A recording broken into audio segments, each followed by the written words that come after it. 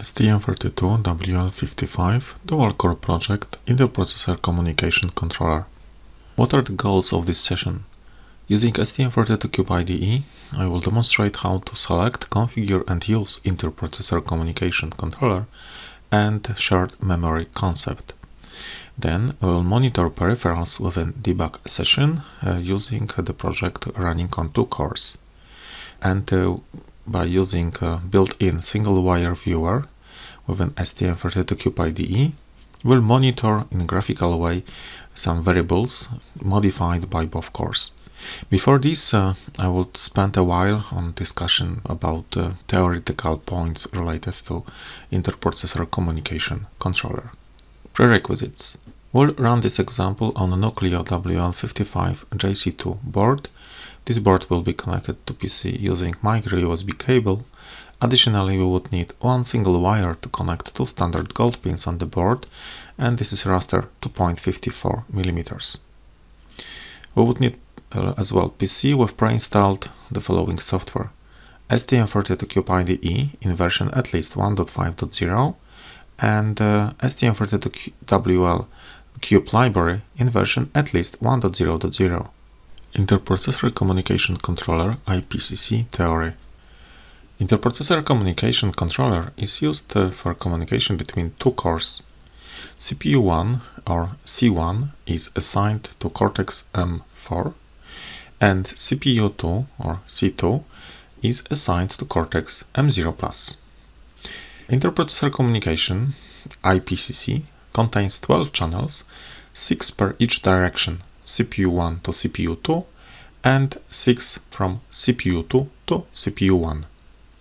These channels can work in simplex mode, where data transfer is in a single direction from sending to receiving core, and it can work as well in half duplex mode when both cores are exchanging data. So after one core sends data, the other one sends a response to it. This is kind of ping-pong operation. Interprocessor Communication Controller can generate interrupts on selected, means masked, channels activities. Once the data has been loaded into shared area, so this is IPCC_RX_occupied flag, and once data has been read from shared area, and this is IPCC_TX_free flag. To exchange data, both cores must use the same IPCC channel and the same shared memory buffers, so it requires some modification on the linker file. IPCC doesn't handle buffers nor memories, so it is up to the developer to handle them. Configuration flow using HAL libraries done within code generated by STM32 CubeMX or STM32 Cube IDE. To activate and use IPCC controller, it is necessary to enable IPCC's interface clock. Then in case of interrupt mode selection, which is a default setting of CubeMX and Cube IDE generated code, we need to configure the IPCC interrupt priority and enable its NVIC channel. In case of polling mode, it is up to the user to poll the status of the communication. Most of the configuration of IPCC is done within user code. So STM32 CubeMX and STM32 Cube IDE are just enabling the IPCC, its clock and its interrupt. Communication flow using HAL libraries within user configuration part. So after we will generate the basic skeleton of the application with IPCC using STM32 Cube IDE or STM32 CubeMX, we need to select the IPCC channel from 0 to 5 for both cores, and it needs to be the same for both cores. Then we need to specify the direction of the communication. It should be IPCC_channel_dir_TX for the core which would transfer the data, and it should be RX for the core which would accept the data. Then we need to select the communication mode, so it can be either polling or interrupt mode. Then in case of interrupt mode, we need to implement the interrupt callbacks for transmission and reception. And the last point is to associate the callback to the corresponding channel and direction using HAL_IPCC_activate notification function. Communication flow using HAL libraries polling mode. To send information, please use HAL_IPCC_notify CPU function with IPCC channel dir tx argument, and to know when the other processor has handled the notification, please poll the communication using HAL_IPCC_notify CPU function with IPCC_channel_dir_tx argument. To receive information, poll the status of the communication with HAL IPCC get channel status function with IPCC channel dir rx argument. And to notify the other processor that the information has been received, please use HAL_IPCC_notify CPU function with exactly the same argument. Communication flow using hardware abstraction layer libraries in interrupt mode. To use IPCC in interrupt mode, we need to implement a callback function or functions which will be called at the end of IPCC interrupt. Before that, we need to assign callbacks, so the function names for the channel and the direction using HAL IPCC and activate notification functions. This should be done for both directions or the direction we would like to use within the selected core. The directions can be either transmit, so TX, or reception, so RX, what you can see on the screen.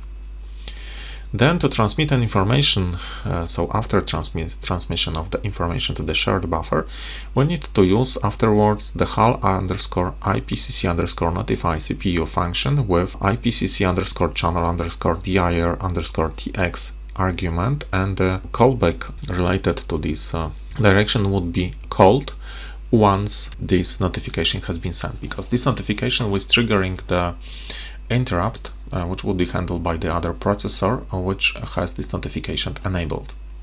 To receive information, the callback configured within HAL_IPCC_activate notification function and the RX argument will be triggered on reception of the communication to notify the other processor that the information has been received. We need to use HAL_IPCC_notify CPU with this RX argument. IPCC in simplex mode. What you can see on the screen is a communication between both cores called processor A and processor B. So processor A is sending some data, so write communication data.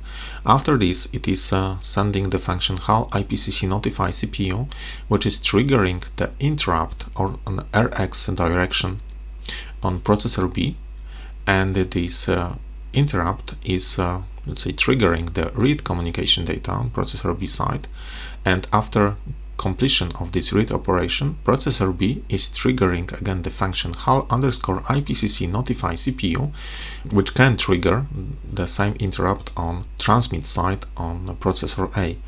In this particular case, it is just clearing the flag on the selected IPCC channel, which allows processor A to write next data on the shared buffer. IPCC half duplex mode. Here we can see the communication between both processors, processor A and B. It can be Cortex-M4 and Cortex-M0+, like in our example. So processor A is writing some data to the communication channel, so to the shared buffer. After this, it is sending the notification using HAL_IPCC_notify CPU function, and it is triggering the RX occupied interrupt on processor B side. Then the processor B, based on this interrupt, is reading the data. And once it reads the data, it can write a response to the shared buffer. As you can see, this channel on the IPCC selected channel, it is still on active side, so it blocks processor A from sending new data over there. So after writing the response by the processor B is calling HAL_IPCC_notify CPU function, which is triggering the TX, so transmit free interrupt, on processor A side. This is clearing this channel flag for the IPCC, which is used to communicate between both cores, and it allows processor A to send the new data over this shared channel. So we can see it on the screen later on. So processor A is reading a response, then writing the communication data, and after this it is calling the function HAL_IPCC notify CPU, which is raising the RX interrupt on processor B side. And processor B, within this interrupt, it is reading the data, writing a response, and it is triggering again the TX3 interrupt on processor A side. And we can see this ping-pong operation. It can continue like this.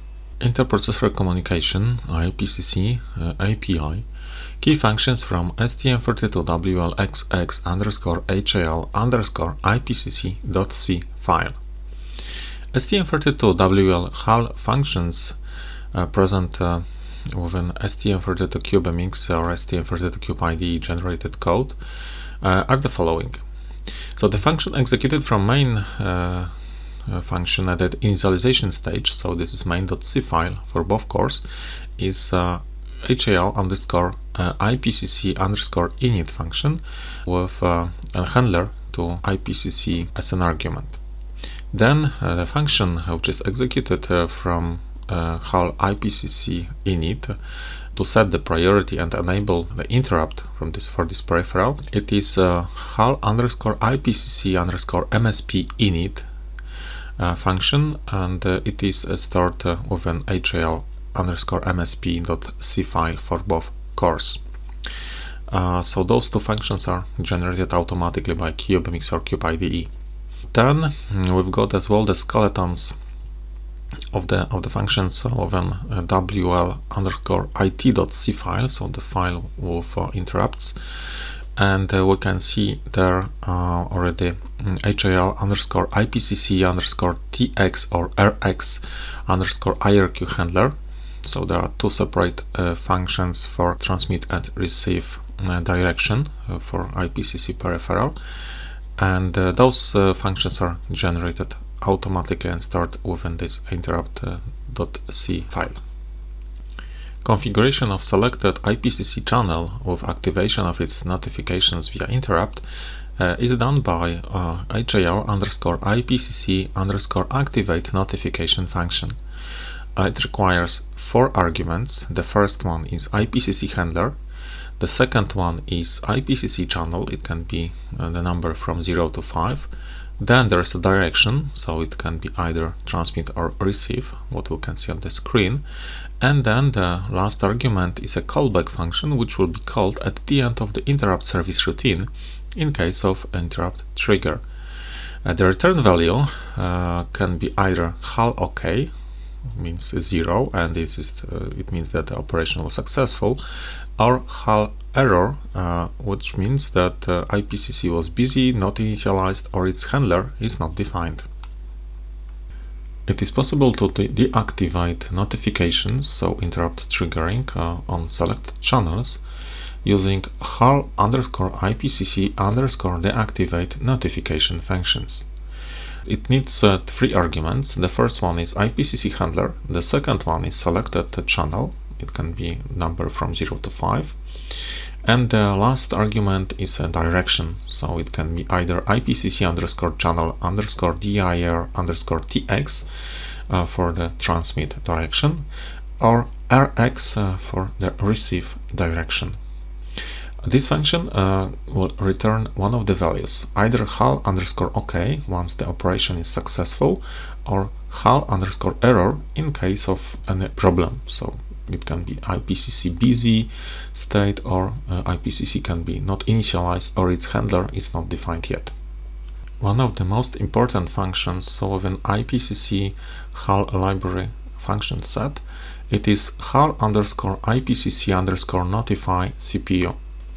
This function is creating a notification to the cores about operation on the shared buffer, so write or read operation in fact. So it requires three arguments. The first one is IPCC handler, the second one is a channel, so it can be from 0 to 5, and the second one is IPCC channel direction, so it can be either transmit, so TX, or reception, so RX. Once we activate the notifications, this function will trigger an interrupt on the second core, informing it about the change in the shared buffer. Thank you for watching this video.